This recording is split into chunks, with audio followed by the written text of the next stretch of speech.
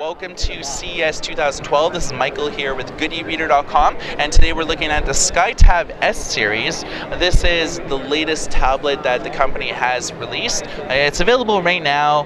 You can see some of the specs right here, so I'm not going to sort of rehash that, but suffice to say 9.7-inch tablet. The resolution is fairly solid, as well as the 5-point multi-touch. Now you can see here it says Windows 7 Home Premium or Professional, but if you look at the tablet here, we're actually running a Windows Metro. So this is a first look on how very easily, if you have an existing Windows 7 tablet that has, the right specs, that's not just single core, 1 gig of RAM, but this has, 2 gigs. It's a dual core, so it can handle a Metro. So you're looking here at the Metro UI.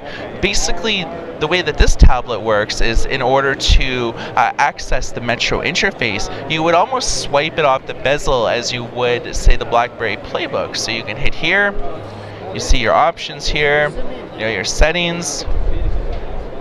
So of course this is in the beta. The beta comes out next month, so that's what you're going to get.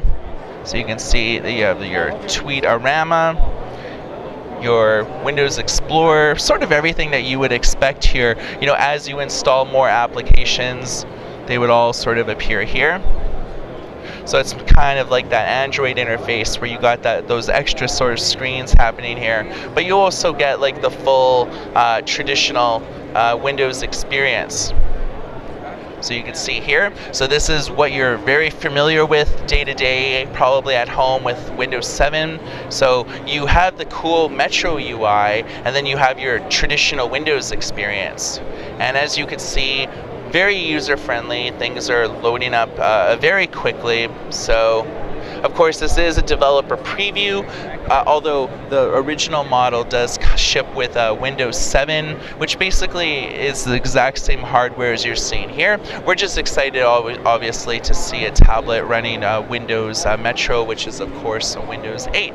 So this is the first look at the Skytex S-Series, although let's just throw some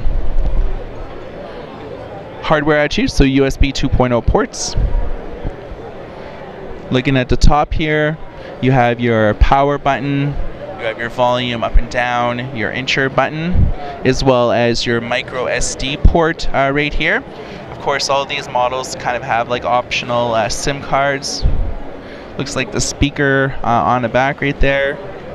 Hard reset button. Yeah, so this is it. Skytex S-Series. This is the Windows 7 slate, although this is running Metro. It's available now. You're looking at about $400 or $500 for GoodEreader.com. My name is Michael. Everybody take care.